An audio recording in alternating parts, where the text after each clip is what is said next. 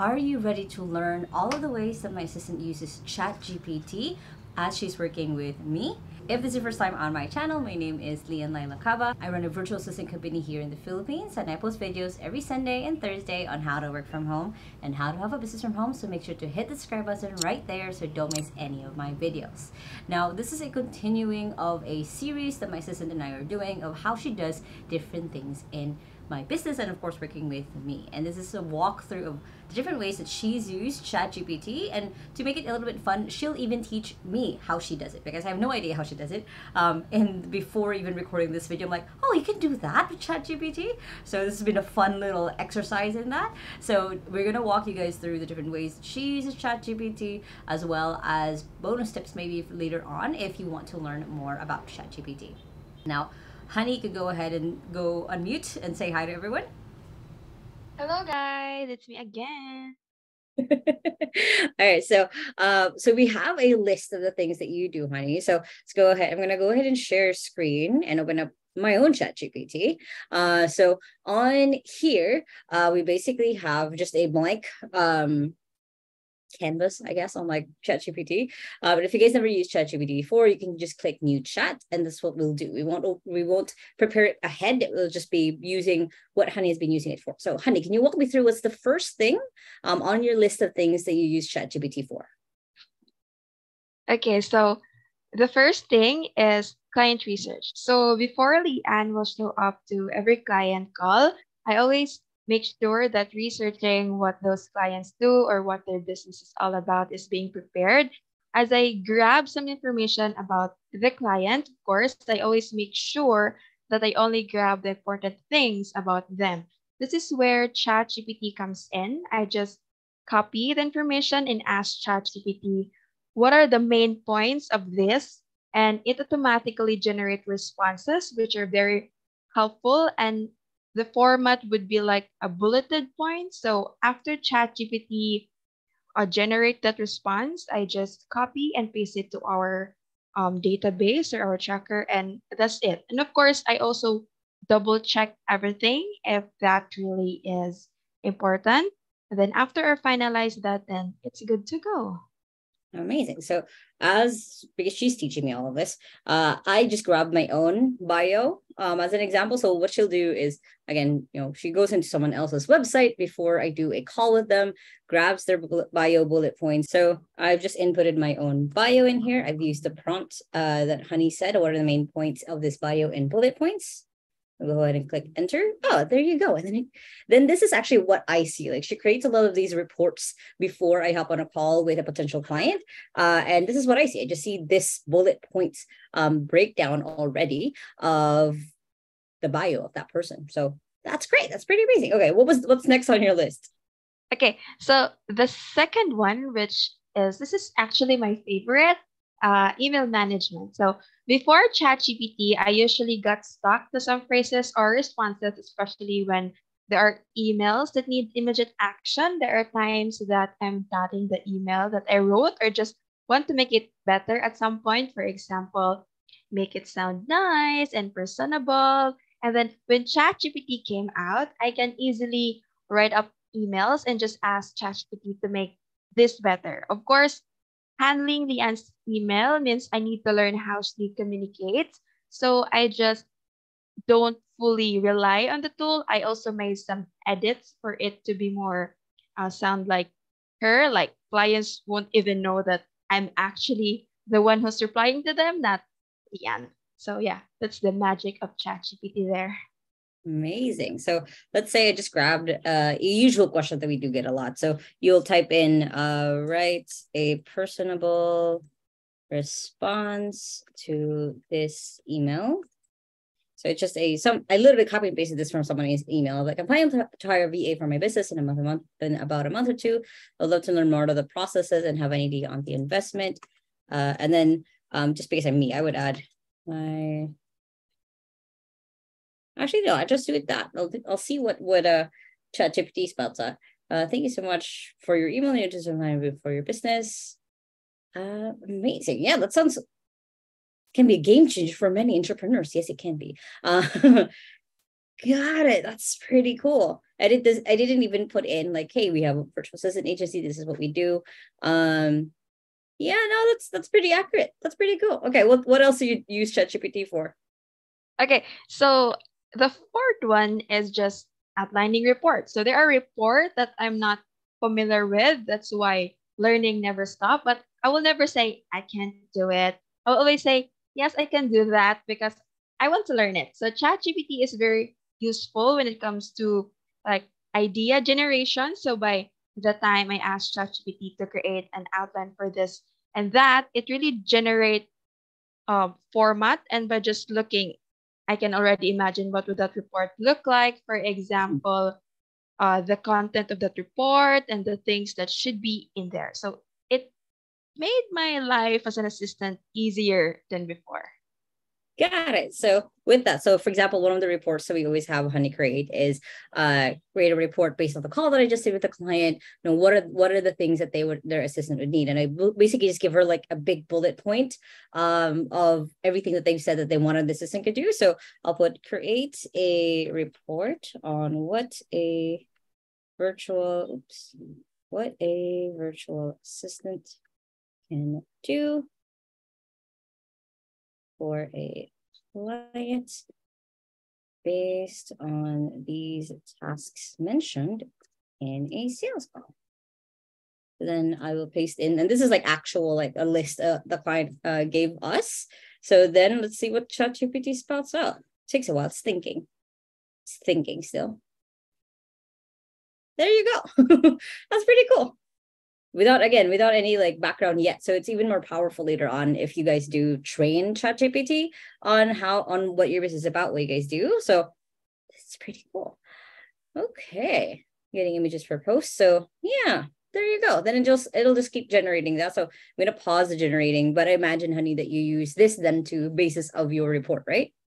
Yes, of course. Perfect. Okay.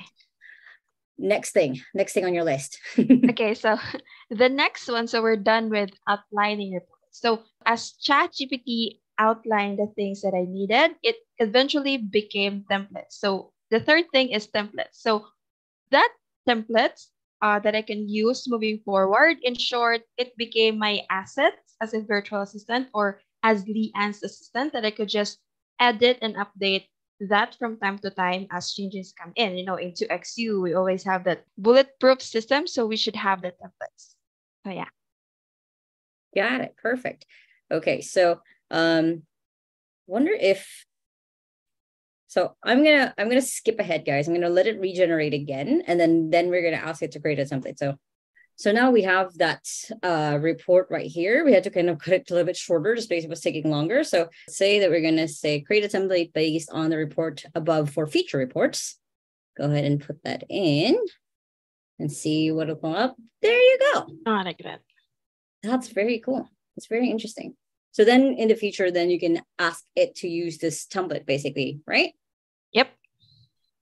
Amazing. Okay, what else?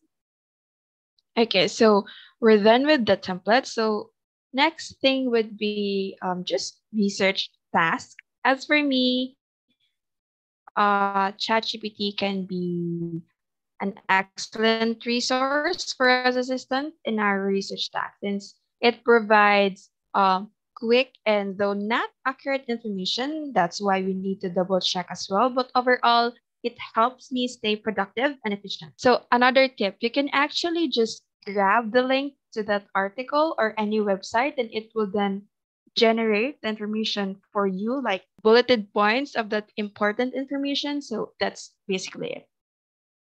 Got it. So let's say I wanted to research top fantasy romance books for 2023. Let's say just that. So you're saying that I could just ask it to create a summary of this, and I just grabbed a link from 10 most highly anticipated, save and submit, and then it's just generating a summary.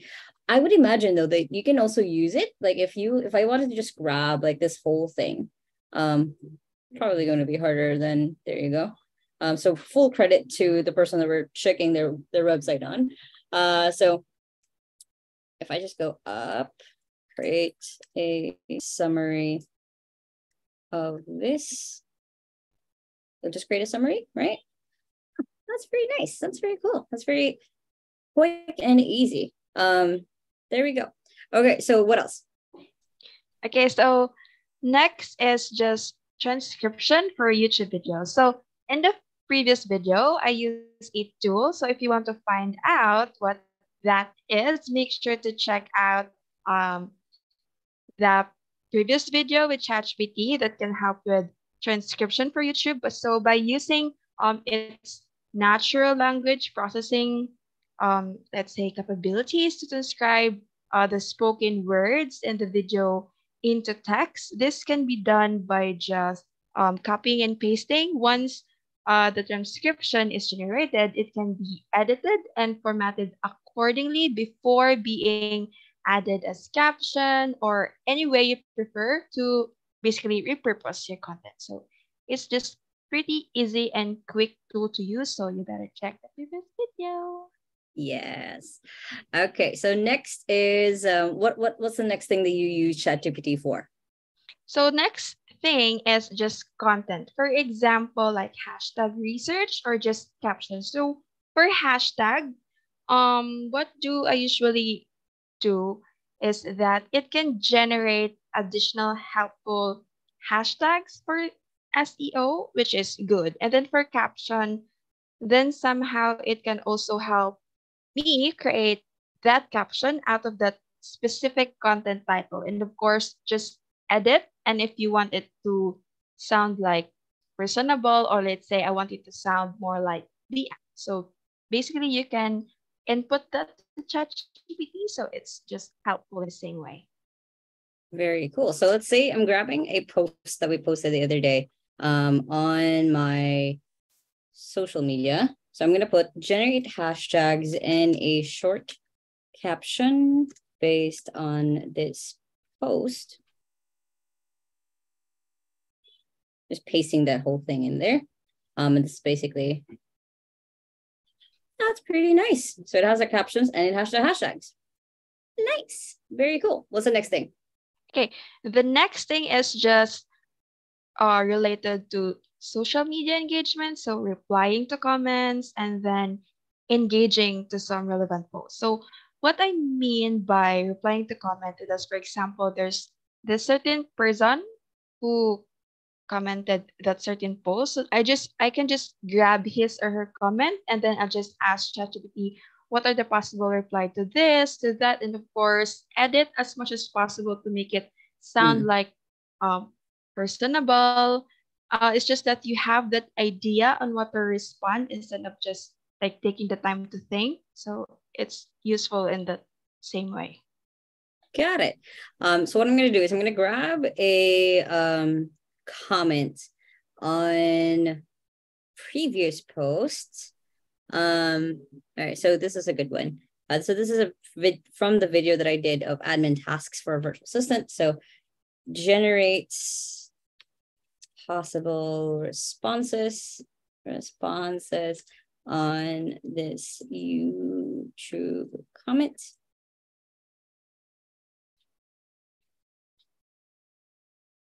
Nice. That makes it a lot easier. You don't have to do it from scratch, or just think of like, hey, what's a witty thing they can add on here. Got it. That's pretty cool. What's next?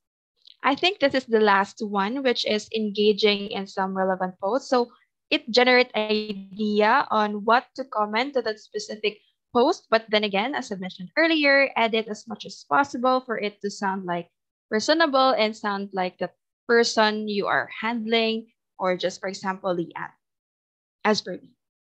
And what is the last tip that you have for us on the ways that you're using ChatGPT? Okay, so the last is just grammar checking or just improving sentences. So I guess as a quick example, we can go ahead and grab this just so it's easy. So I'll just copy this. So then you'll just ask ChatGPT, check for grammar mistakes and improve this, right? Yep. Okay. Let's see what it spelled out. There you go. So I just rewrote a lot of it and has made it a little bit easier to read through. Got it. That is amazing. So, honey, to kind of wrap this video up, what do you think for you has made, what is the top reason for you that why ChatGPT is something that you use every single day? So for ChatGPT, I find it very useful as a tool since it really made my tasks or work done efficiently and productively. And then just make sure that you don't fully rely on the tool. You have to make this effort as well to double check, to edit, since this is an AI tool, so it's not a human, of course. So it needs common sense or just make the phrases sound like a person is doing that thing or a person is replying to that certain kind of email. So you just have to be, let's say, use it wisely, I think. So yeah, that's it. Amazing. Thank you so much, honey. And that's basically how she uses ChatGPT. Now, speaking of ChatGPT, as I mentioned in the beginning of the video, we do have a product that we're coming out in 2XU. We're calling it just plain and simple, just a ChatGPT 2XU workbook. So it is all of the prompts that our assistants have been using in the last probably 4 months now of using ChatGPT, and different kind of formats, different kind of examples that you can use throughout all of the different parts of your business. So if you guys are interested in that, we do have a link below for a wait list as it's going to come out this April. So go ahead and sign up through the link in the description below so you guys can sign up for it, and you guys will be able to get the first discount as we launch it very soon. Now, if you guys like this video, make sure to hit the thumbs up button right there and comment below. What are the ways that you use ChatGPT and what do you think an assistant can do with it as well? And if you still haven't yet, make sure to hit the subscribe button right there so you don't miss any of my videos every Sunday and Thursday on how to work from home and how to have a business from home, which you guys can check out those two playlists right here and the latest video right here. I hope you guys have an awesome day. Remember that small steps matters, and I'll see you in the next video. Bye.